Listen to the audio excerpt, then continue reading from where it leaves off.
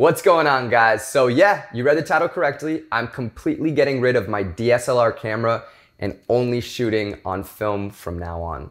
Just kidding, but I did just get this film camera and I've had a lot of fun using it recently and I wanted to tell you guys about it. Before we get into it, I do just want to say hi, how you doing? I missed you. It's been a while. It's been over a year since I've sat down, talked to a camera and made a YouTube video, but I am back and man, it feels really, really good. So I do plan to make a whole video talking about why I stopped making YouTube videos, what I've been up to, and my plans moving forward with this channel. But for now, just know that I'm back and the videos that I'm gonna be making are predominantly gonna be about photo, video, social media, and things of that nature. And for my first video back, kind of like sitting down and talking to the camera, I did want to make it about my film camera and my experience with learning to shoot film and getting my first roll developed. So even though I do photography and video as a career, it's what I do to make a living, it didn't always start off that way.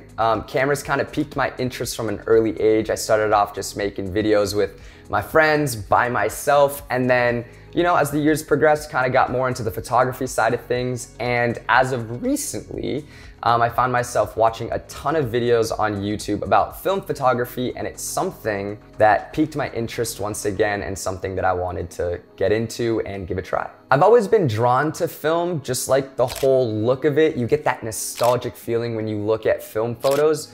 And there's just something really special about that, something that I think you don't really get when you take photos on an iPhone or a DSLR camera, and that's kind of why I wanted to get into it. I also felt like if I got good at film photography, it would make me just a better photographer overall, which I do think is the case even just after shooting on my camera for you know, a few weeks. Just the whole process of making sure the composition is just right on every single photo and having to pull focus. I think we're so used to just taking a million photos on our phone or camera that you're just like, well, one of them's bound to be good, but that's just not the case with film because you don't have unlimited photos that you can take. So this is the camera that I picked up. It's a Pentax ME Super. It was 60 bucks, only $60 for a camera, which is pretty crazy considering how expensive camera gear is. And if you're a photographer, or videographer, or have ever bought a camera, you know the struggle. But nonetheless, pick this bad boy up. I bought 3 rolls of Portra 400. The guy at the camera store said that that film was the most like forgiving and just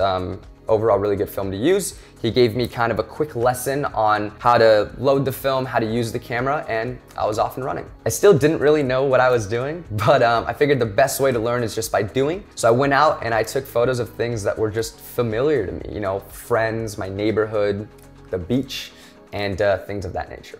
Right off the bat, like after my first photo that I took, I was just hooked, man. Like there's just a different feeling about pushing the shutter on a film camera. I don't know whether it's like just the way it actually feels to press it or the fact that you have limited shots, but I felt like I needed intention behind each shot, which again, I think also kind of makes you a better photographer because you should take that feeling into taking photos on anything. Like there should be an intention behind each photo that you take. So that was kind of like the first thing I noticed was just how much I loved actually taking the photo on this camera. So when I shoot on my DSLR camera, everything's on full manual. Nothing's on automatic. I like to be able to change the settings, but also like I can see the way the photo is going to turn out because it's a mirrorless camera and it will show you on the screen. I didn't keep this camera on fully manual just because I'm still learning to use it, and the guy at the camera store was just like, keep it on auto, it'll be really easy. What you do set though is the ISO. You match the number of the film, like Portra 400, and you match that with the ISO, and then you're able to switch the aperture. I was shooting anywhere between 2.8 to 11. Because you have it on auto, the camera automatically sets the shutter speed to whatever it thinks is best and exposed correctly.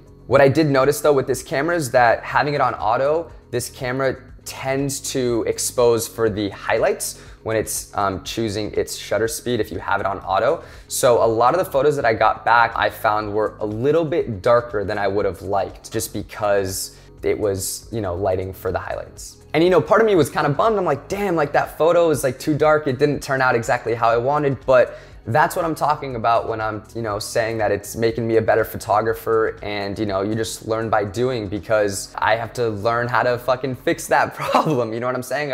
I gotta learn more about light. I gotta learn more about the ISO, the aperture, and the shutter speed, and how they all work together, and what settings I should have the camera on if I wanna get a certain look. I think my favorite thing that I shot with this camera on my first roll of film was the beach. I went down to the beach, threw my AirPods in, I was by myself, and just walked around and took photos of anything that kind of captured my eye. I just caught a vibe. It was so much fun, and I think the reason why I enjoyed it so much was because it was just purely a hobby. Like, it had nothing to do with work. I wasn't gonna use these photos for anything, just for my own personal liking. I think it's really important to have something like that, regardless of what you do for work or whatever. Just having something that you can do to clear your mind, something that you do that you just purely do out of just pure joy, and something that fulfills you. And I've definitely found that with film photography, and I encourage you to try it out if you've never done it before, because it is a ton of fun. Here are some of my favorite photos that I took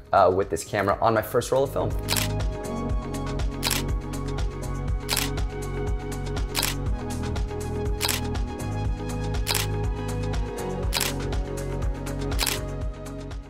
I hope you liked those photos. If you did, let me know in the comments below. I have no idea how long I've been talking for. I feel like I've just been rambling, but I swear to God, I could talk about photo and video all day long, which is why moving forward, the videos on this channel are gonna be about photography and video, just because it's something that I truly, truly enjoy and feel like I can bring some value to you guys in a few different ways. But anyways, that does it for this video. If you guys enjoyed it, please give it a thumbs up and consider subscribing if you haven't already. That does it for this video. I will catch you guys in the next one.